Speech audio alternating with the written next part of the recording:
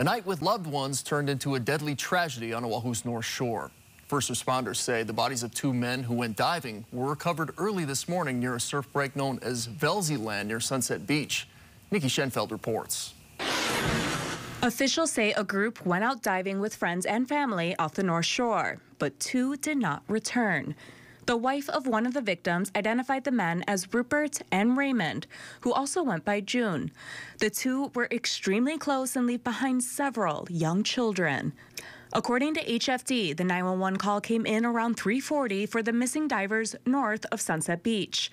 Fire crews say the two men had been missing for several hours. It's still not clear what time the men originally went out. After arriving, rescuers noticed a station dive light submerged about 150 feet from shore. Fire crews swam out and retrieved one of the men around 4:40 a.m. Air One was then called in to provide aerial support for the second diver. While providing light from above, fire crews used scuba equipment to search underwater. The second man was brought to shore around 6:50 Sunday morning. Both men were pronounced dead at the scene. The only thing I could speculate is they either got separated and got injured separately, or one was trying to help the other and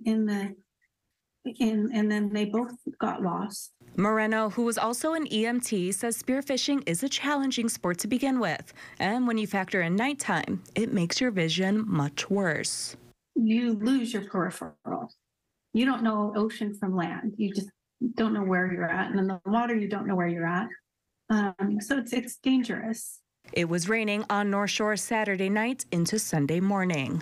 A lot of times when it rains and there's wind, it kicks up all the silt from the bottom. So it's dirty. It's not very clear. And it's not the best choice to dive at night during that level of rain. I was in Wahiawan and poured all night here. It's just so strange that it's sad. A close friend says the two were experienced divers.